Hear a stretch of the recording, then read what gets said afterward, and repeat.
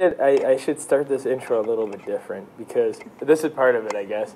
Because Sam always makes fun of what's going on, guys. This is the Gainz Podcast. So we're gonna start it off differently.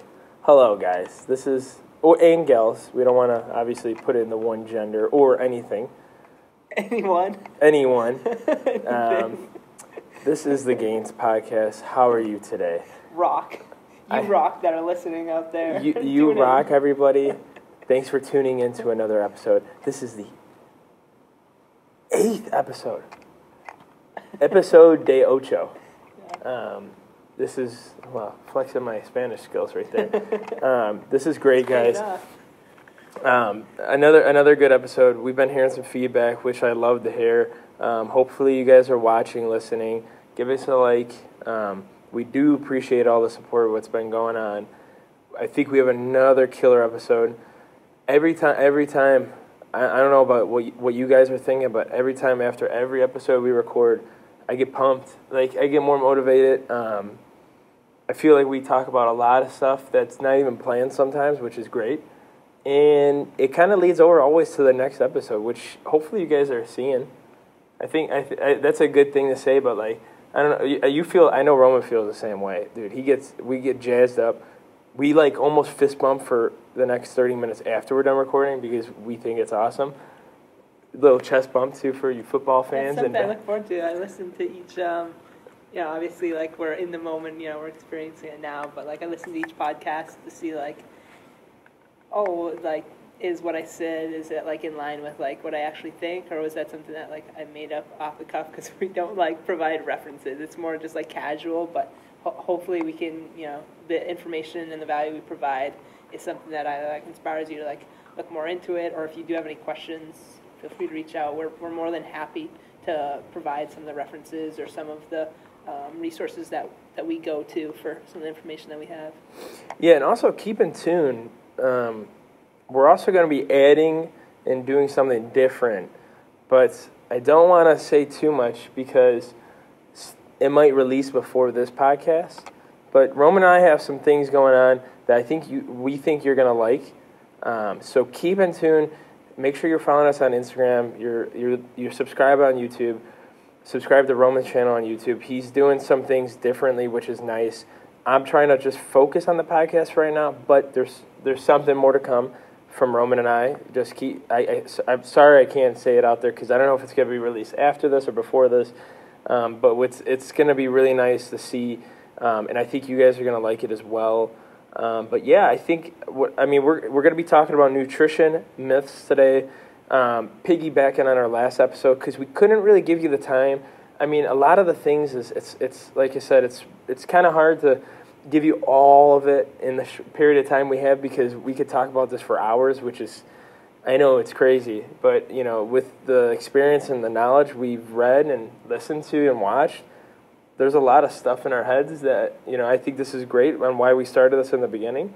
But I want to start it off by kind of giving hopefully a good background on how Roman's training's been going because we really haven't really talked about our own training since almost like the first episode, which is crazy because hopefully if you guys don't care, please leave a comment, let us know.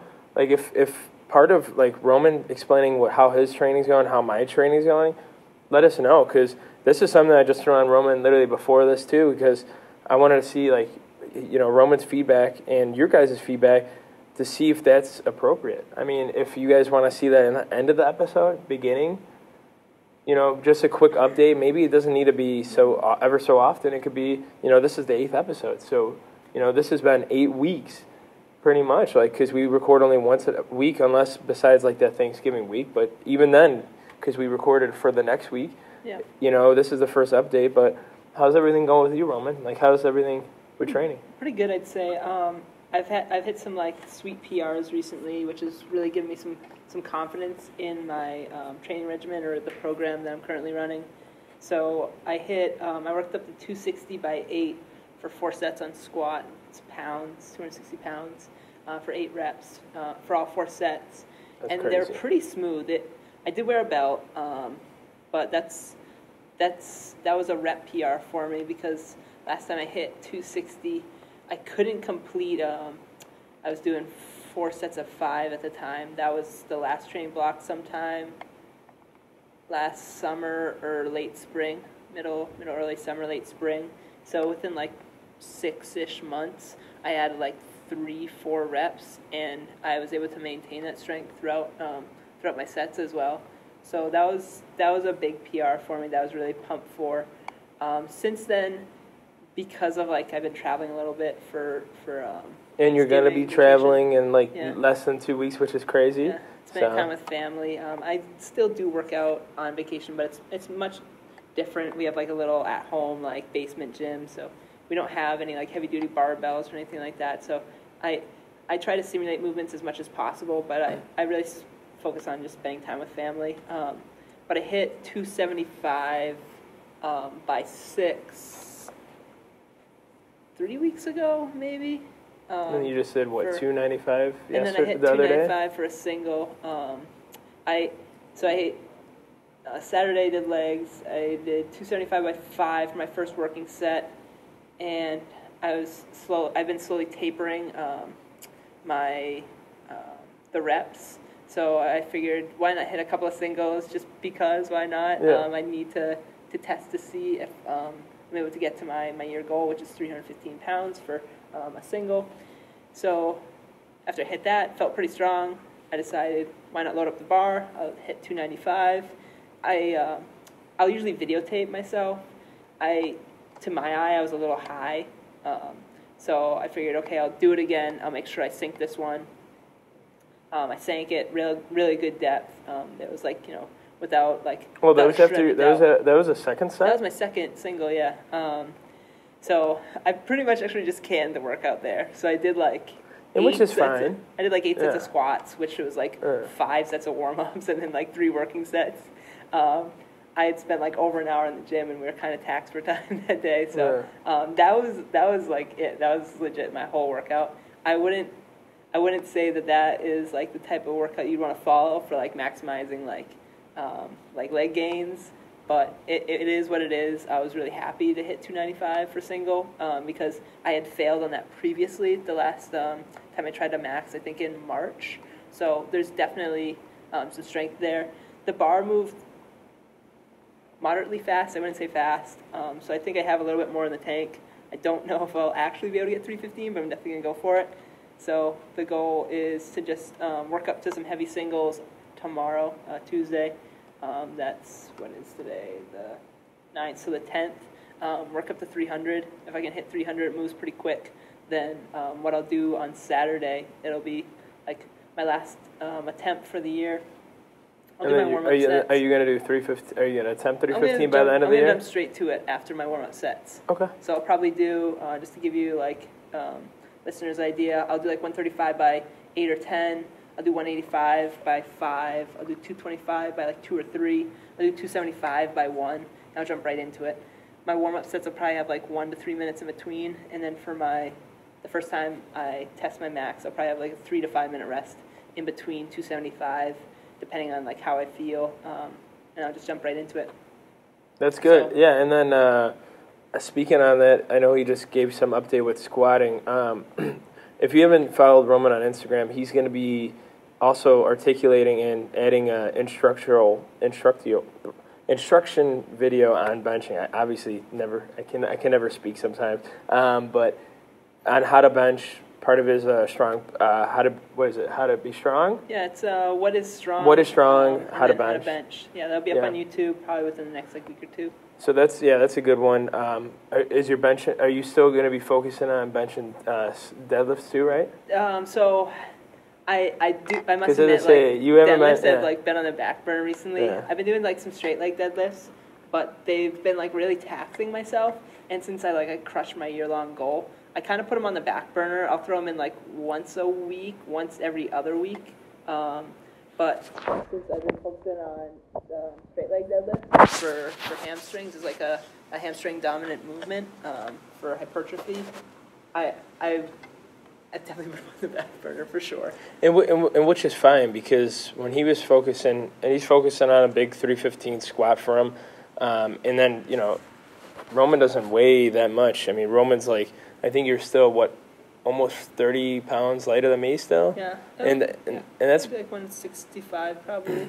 And that's going to be almost twice your weight, which is really great to see, especially moving forward. So that's one of his big goals. So, crap, I'm behind you, kind of putting deadlift on the back burner. I also do too, because just like Roman, my deadlift is already at where it's at, and maybe next year I'll start trying to do something different with it. But I'm like the same way right now. Like I'm more squat focused. Yeah. Which is awesome. Which is okay. Yeah. Especially if you have a certain lift, or like you keep on hammering a lift and like you have like nagging pain or something like that. It might make sense to kind of put it on the back burner, maybe kick it out for 8 to 12 weeks, like maybe an extended mesocycle, just so that you can allow for like those muscles, those structures, that movement pattern to like kind of heal up. And then when you get back into it, make sure you go like fairly light. I would say I wouldn't jump into anything like more than like 50 or 60% of your training max. What's a mesocycle? A mesocycle can be defined as a collection of microcycles. So you probably could define it as like a minute, like up to 2 weeks. Yeah. But I would say that for a decently designed mesocycle, it should probably be anywhere between 4, which is still super short. I recommend between like 8 to 12. Oh yeah, 8 to 12. Up to potentially 16. Yeah.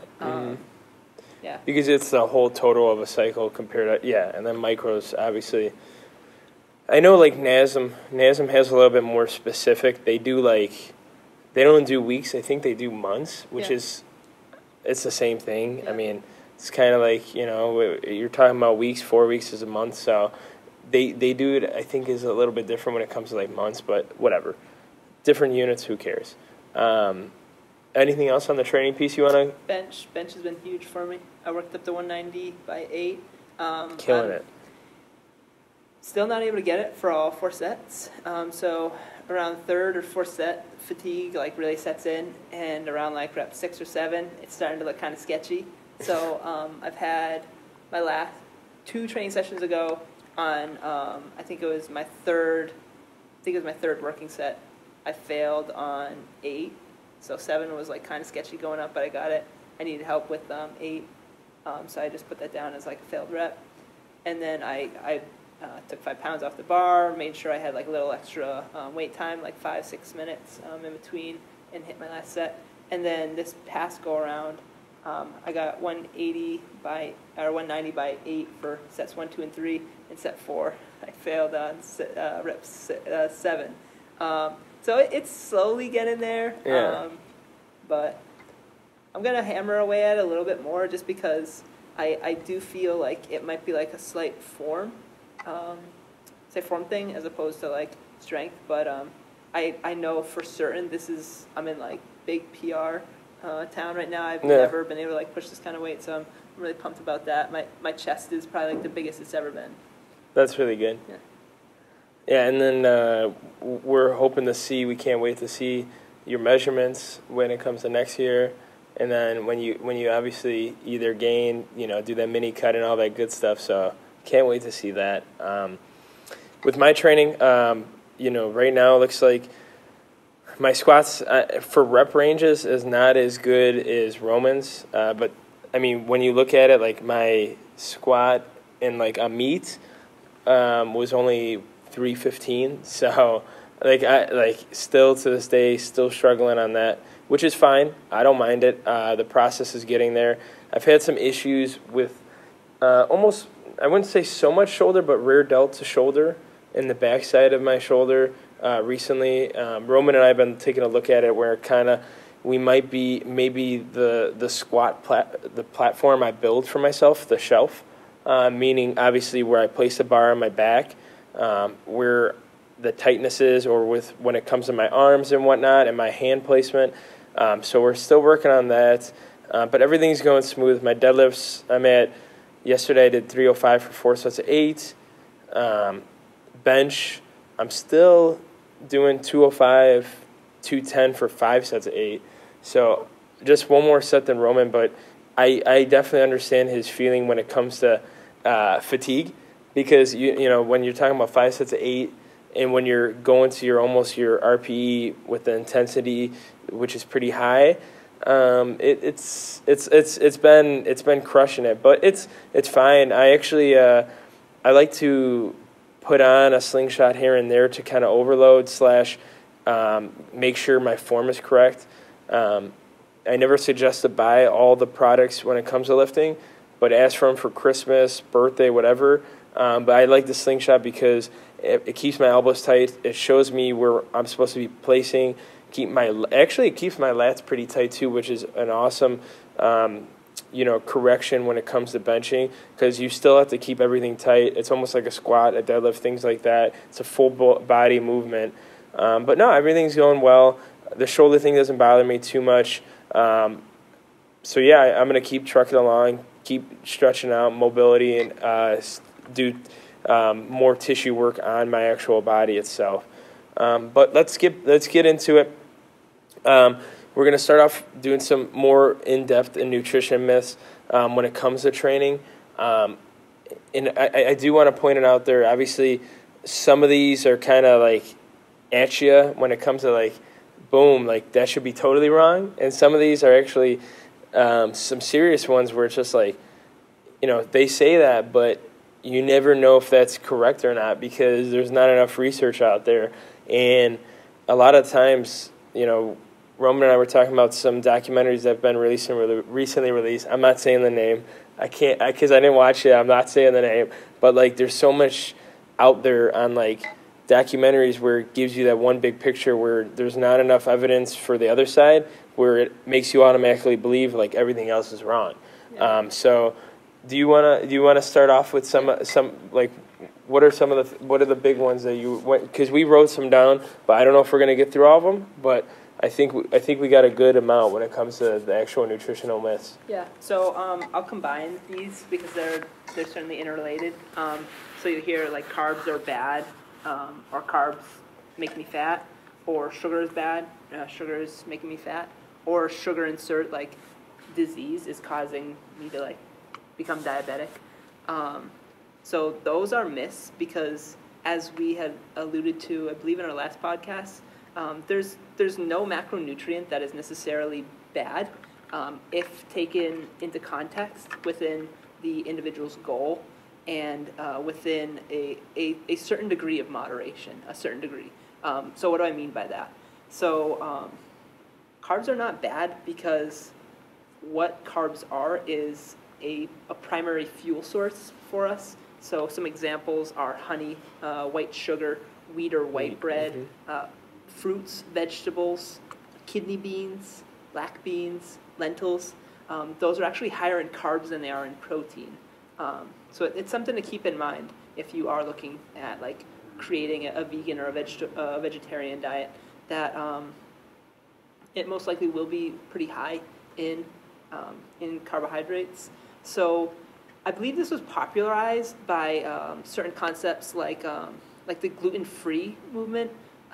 So not to say that there's like anything wrong with that, because there are individuals that have celiac disease, for example. It's a big time disease, yeah, if you really have it. But in my knowledge, there's really not too many people that have it. I know like one person right now that has it. That's it. I think I've only ever met like maybe a handful of people that have it. So celiac is a disease where your body reacts very strongly. It's an allergic reaction to gluten, which is a certain nutrient that's found in certain like wheats, for example. Yeah. It's like part of like the wheat like fiber, or the wheat hull, wheat germ, I think. Anywho, so individuals that do have celiac, it is very, very important that they stay away from gluten. But other than that, so what I'm trying to say is I think that and like books like Wheat Belly, I think those cause some sort of scare around carbohydrates. So let's say your goal is to just maintain your body weight. You're very comfortable with where you are. Your blood levels, as reported by your physician, are in the healthy range. You're not necessarily looking to gain weight, looking to lose weight. If you're eating carbohydrates in a range where you're not gaining weight. So let's say you like to enjoy, I don't know, a pastry every once in a while. That's not something to be like shameful of for yourself. Or shy away from. Yeah. Because if it's taken in the context of what's called an isocaloric or a maintenance diet, meaning that, once again, you don't lose weight, you don't gain weight, that's all those fancy terms mean, then there's nothing necessarily wrong with eating carbs or a carbohydrate.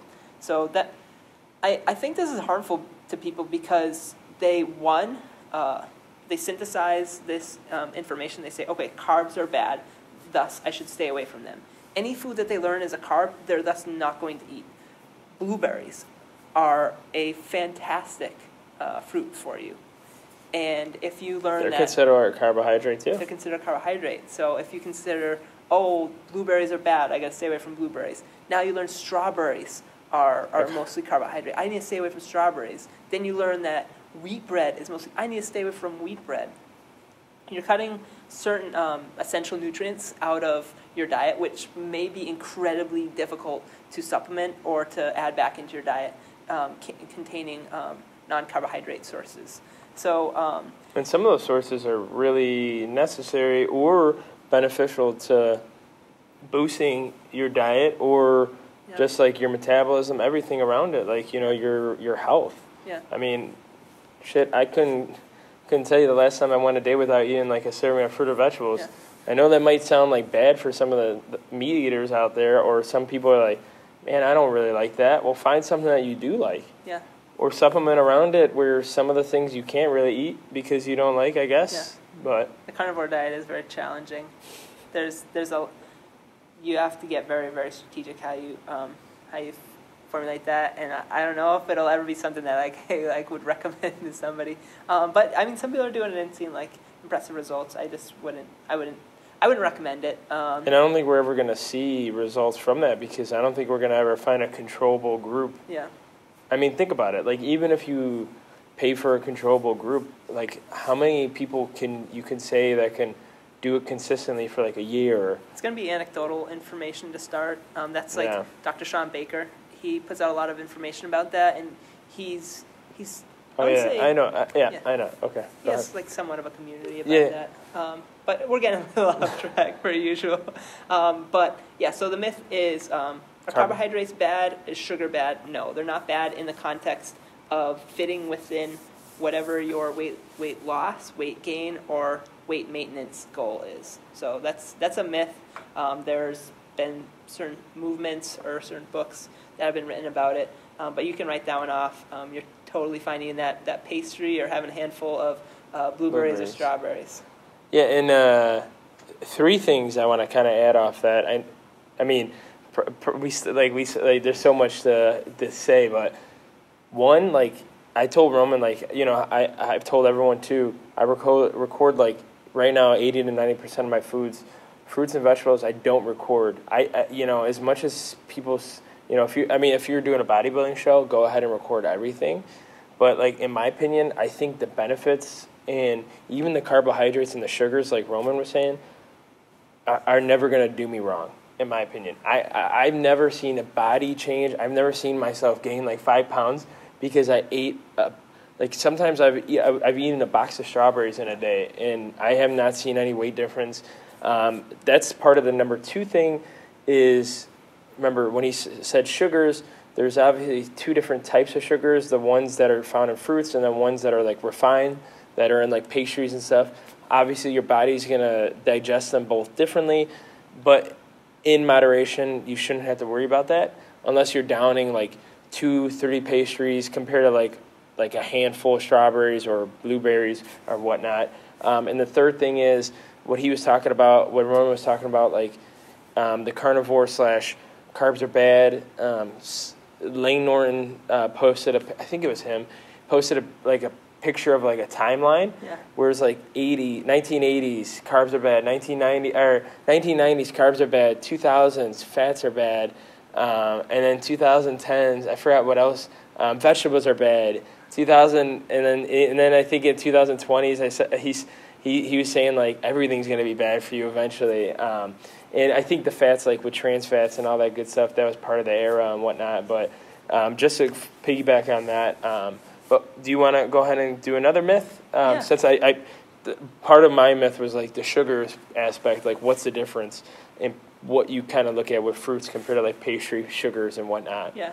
So like along those same lines, and as Antoine had alluded to, Lane Norton, definitely a really reputable source out there. He's at BioLane on YouTube, Instagram. He puts out a lot of great information. I would say that he's a pretty strong character in his personality, but if you can look past that, he puts out really great information. He has a PhD in, I think, like nutritional sciences and like sports physiology, something along those lines. I might be totally like, I know he has a PhD. He's a smart dude. Yeah. The next myth that I wanted to like bust is fats are bad for you, or fats make you fat. And I think that this is something like from a linguistic standpoint, it makes sense. Like you hear like, oh, fats are bad for you. Fats make you fat. It's like, yeah, that's like a tautology. Like, no, duh. That's just pure nonsense. So once again, we have to look this within the frame of the individual's entire diet. So if they're eating within a caloric, let's say a caloric restricted diet, meaning that they're intentionally eating to lose weight. Maybe they're dieting for a show, dieting for like the summer, like your wedding, whatever it might be. If you're consuming a relative amount of fats in your diet, let's say like 25% of your diet are going to be fat-containing foods, then, or like 25% of your diet is composed of fat, and you're eating within a caloric deficit, then you're still going to be losing weight. Just because you're eating fat doesn't make you, or doesn't create a situation where you're in a hypercaloric diet or where you're going to be gaining weight. You're not doomed to gain weight eating fat. What a potentially slippery slope with fats is they're more calorically dense. It's harder to track, in my opinion. That's the one. Sorry to interrupt. No, that's the one macronutrient that I've had troubles with, even with competing. Fats are literally it's like they're almost see-through sometimes, and they will slip in anywhere they can. Yeah. And I'm not even joking. That's like I wish I was, but like fats is like one thing. In my opinion, recording's the hardest thing because I feel like I can get it like 70%, 75% of the time.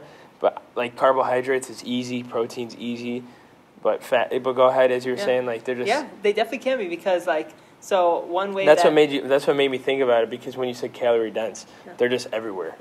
Yeah. Like if you have anything that was sautéed in oil, for example, you need to count that. Like and that could be 5 grams. Yeah. Maybe 20 grams in sautéed vegetables. A tablespoon of olive oil, I think it's 210 grams, 210 calories. Yeah. So for fat, that's, what is that? How many grams is that? 210 divided by 9. That's 20? It's 23. It's 23 grams of fat right there. That's not to say, like, stay away from olive oil. Olive oil has some great fats in there that are part of a healthy diet.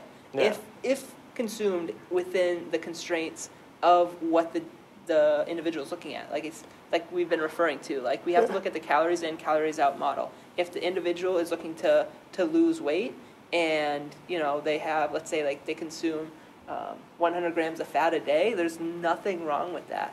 But as long as that fits within their model of healthy eating, then they won't gain weight. Just the one thing to keep in mind is that for some people, they self-report feeling more like satiated or more full when they eat fats. Other people, it's kind of like a slippery slope. So you need to determine what foods agree with you best. So it might be like something that like, you enjoy eating or like doesn't upset your tummy or something along those lines. And then, work those into your diet. So this is something that... I love how you said tummy. Tummy, yeah. Sorry, everything was so serious. It's so scientific. And right when he said tummy, it threw me off. So if that threw you off too, hey, might as well. No one wants to have tummy sticks after they eat fats, is what I'm trying to say. Tummy steaks? Yeah, tummy steaks. Fat in and of itself is not going to make you fat. That's a myth. So if you hear that... you can say like, oh, go check out the Gainz Podcast. they talk about why that is a myth. Yeah, and the other thing is what besides something to add to Roman's myth is what we mentioned in like the basic macronutrient episode where we were just explaining like basics, like what Roman stomped his foot on and was just really serious about was how fat's like a really strong macronutrient when it comes to like hormones and your basic genetics and whatnot. Because if you're not eating that stuff, then you could stay away from it all you want, but it's a powerful macronutrient. Yeah. I would say that's like one of the, for me, that's, because we consume so much media on the day-to-day basis, and some of it is like potentially somewhat informative and some of it is just downright wrong. I'm not unlike other people where I have some of these like ideas creep in my head like, oh, you shouldn't eat fried food because that's going to make you fat. Within a certain context or a certain diet, like in moderation, there's nothing wrong with it. But I think one of the most compelling arguments for why you should consume a solid amount of fat, like a decent amount of your diet. Some organizations will recommend like 30 to 50% of your diet in fats.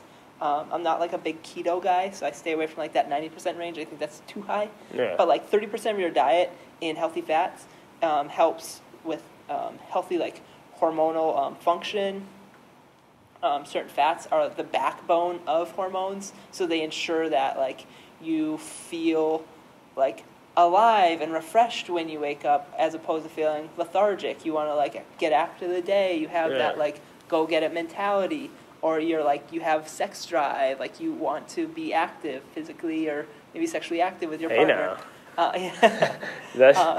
That is like one of like the strong benefits that healthy fats can provide to an individual within the constraints of a healthy diet. Yeah, and then it's a really great conversation. The last piece before we sign off is what I had written down. One of a good ones combining with like every other one we were talking about today. How the myth is all calories are equal. Speaking of trends in like media and whatnot, what we've been told and what a lot of people, especially people who, like, as much as like we make this podcast for people who lift, we make the podcast for people who want to just lift to be healthy. Like we don't really care if you're just as serious as us. We don't care if you record like your workouts and whatnot.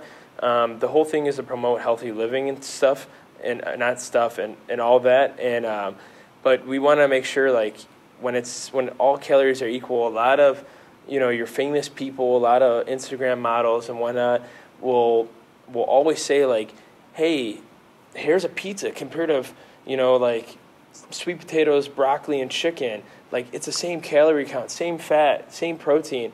Well, no, not really. I think that's a biggest thing too is a lot of people will just say like, hey, just because we'll do the most common one, just because I could fit a Pop-Tart in my pre-workout meal, that's going to be the same as me eating like a bowl of oats or a bowl of rice with like chicken and stuff. And I'm like, oh, not really.